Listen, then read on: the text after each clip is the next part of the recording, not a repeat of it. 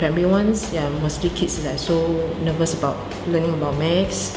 After they go through all these games, they're much more relaxed and they learn more and they are excited to know more about maths. Now they have more opportunity to get to hands-on games and learn through games for maths, these sort of things.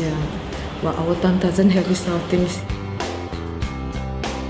Manipulative such as fraction lists, multiplication and division card. It makes it more fun and math lessons will be much less boring.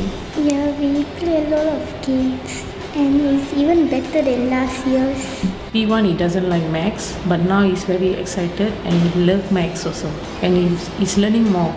I can count money faster. If I'm very hungry, I can just go and give the auntie the money and get the food quickly.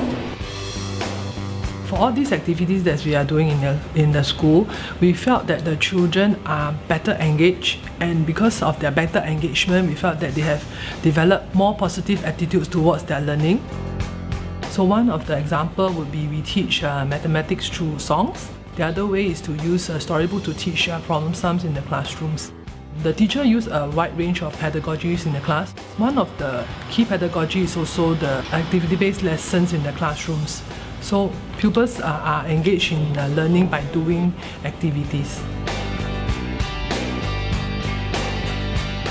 The other programs that we have is to have maths games in the school. There are two types of games that they play. One is the maths stations that they have every Wednesday. The other will be the maths games day that we organize for the children.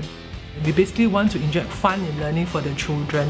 So PE elements such as running, hopping are actually incorporated in our maths games, where we also design the games such that it is related to their classroom learning.